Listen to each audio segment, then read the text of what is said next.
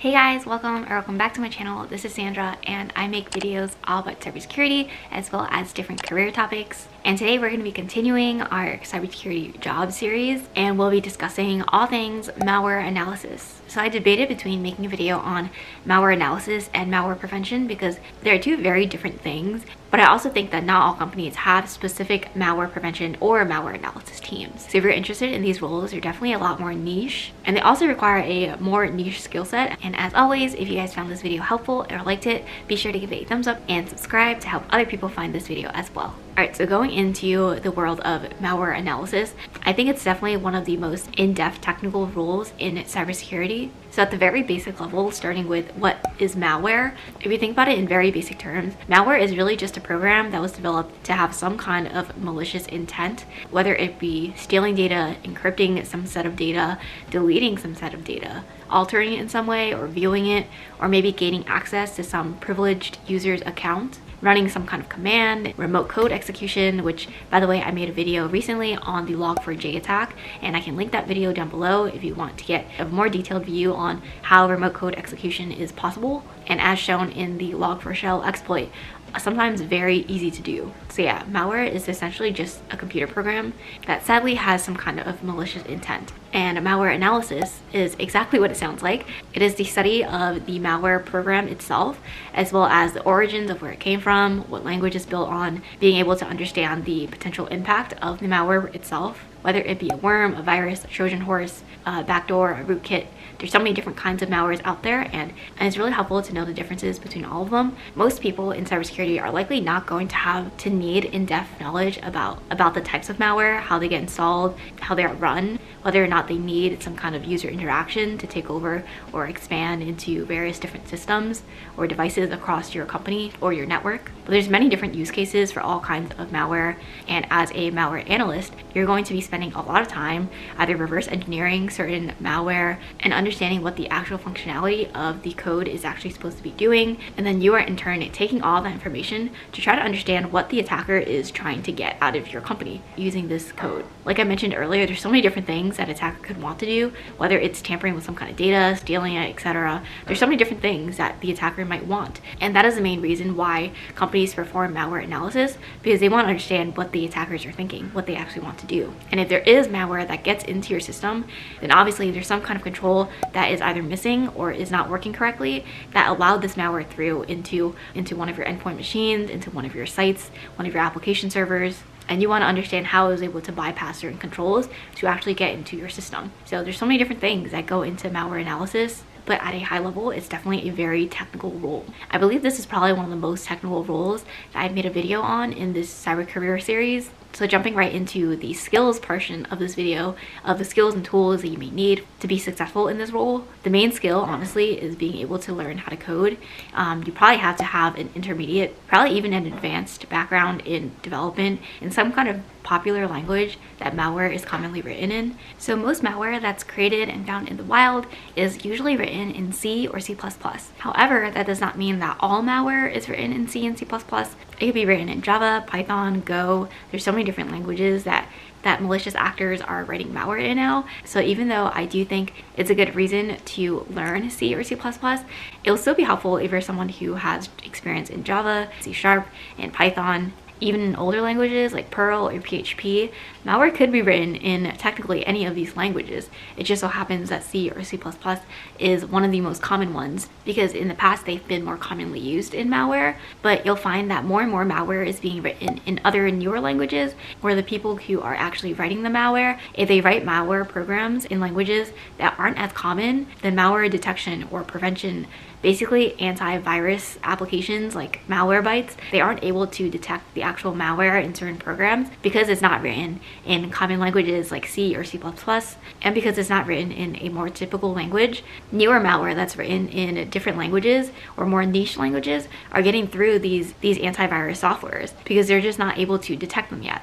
And by the way, I also made a video previously on the top 7 coding languages to learn for cybersecurity, and I can link that below if you guys are interested in checking that out. But yeah, essentially there's pluses to learning the C, C++, the previously more common languages to learn for malware analysis, doing any kind of reverse engineering.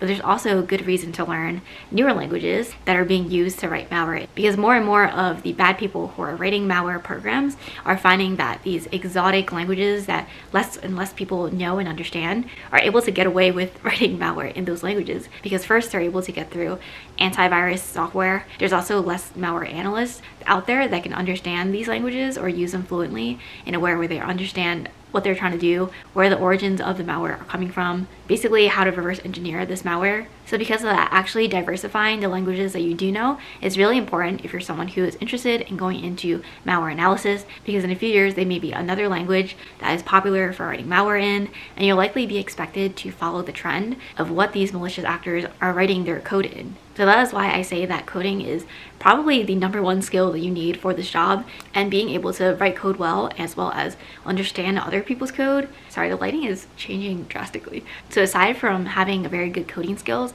you'll also likely need to use some tools that are used commonly for malware analysis, specifically disassemblers, debuggers, different hex editors, or even tools like Yara. That's basically a rules-based approach in trying to detect and find malware. Popular examples of this are ID8 Pro, Ghidra, the x64 debugger, HXD, PE Bear, and a bunch of other tools out there that are also open source and free to use, so you can actually use it for free on your own device if you want to. And the best way to get your own experience into malware analysis is really doing some labs yourself on one of your own boxes or machines, so you can actually attempt to try to reverse engineer a malware yourself. Hands-on experience in this specific role and this field itself is going to be really important, because you have to know how to use the tools as well as knowing the basic coding skills needed to understand what malware is doing. All right, so next let's go into education, background experience, any certifications that are needed for a malware analysis role. So I actually mentioned this in a previous video. It was the Cyber Threat Intelligence Analyst one, if you guys remember. But I mentioned that if there was a role that was more technical, that may require more foundational knowledge of computer science or understanding how compilers work, or understanding how code is packaged, compiled, all of that you don't necessarily really delve into at all in a bootcamp, it would probably be a role like malware analysis that would need a degree and likely an advanced degree. So if you're looking at malware analysis roles, you'll probably find that a lot of them are looking for either, like I mentioned earlier, a advanced degree in computer science, in cybersecurity, in malware, something that is more technical than you would get at just a 6-month bootcamp, or they're looking for years of experience to match that. Some malware analysis roles might be looking for 5 to 10 years of experience, so it's definitely not a role that you would start out in unless you're just a whiz at reverse engineering and you've done it in your free time, you've done your personal projects, it's something that you're really passionate about, and you have your own personal projects to back yourself up. Then maybe there may be an entry-level role in that team where you might be able to shadow and be a more junior member to learn from other people on that team.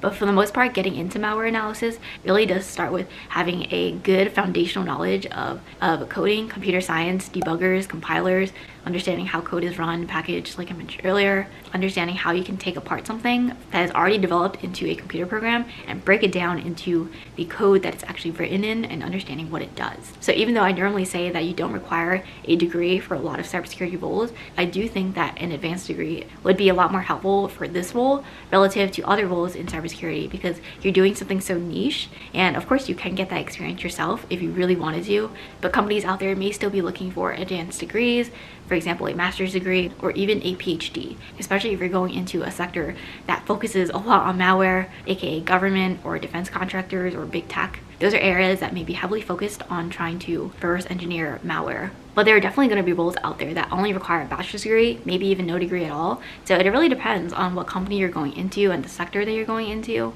and the type of malware analysis that you'll be doing. So as for certifications, the most popular certification that I've seen out there is the GREM, or the GIAC Reverse Engineering Malware Certification. So GIAC is definitely one of the most popular organizations that provides certifications in cybersecurity, specifically in digital forensics and incident response. So I would definitely look into this certification specifically if you're looking to expand your knowledge in malware and reverse engineering malware.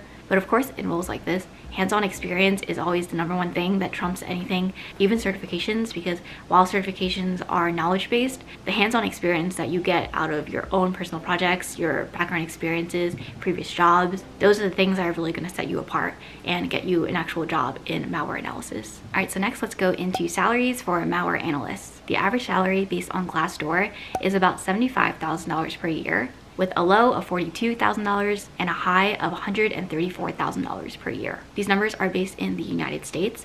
So like I mentioned in every video as a disclaimer, it really depends on the cost of living in your area, whatever company, the size of the company, the sector that you're working in, the certifications that you have, the security clearances that you might have, the levels of experience that you have. So there's so many different things that can go into this. And I definitely want to let you guys know that because you don't want to sell yourself too short. If you're seeing this number and you already have years and years of experience doing this job, you likely will be making a lot more than the average.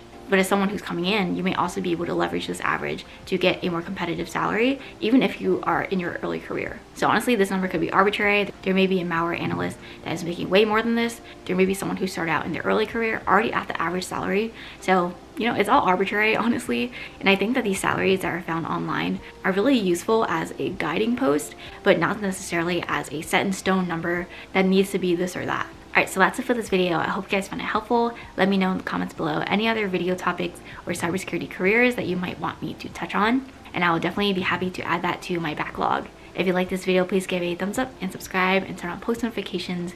I post videos every Wednesday at 2 p.m. and Sundays at 12 p.m. and hopefully I'll see you guys in my next video. Bye!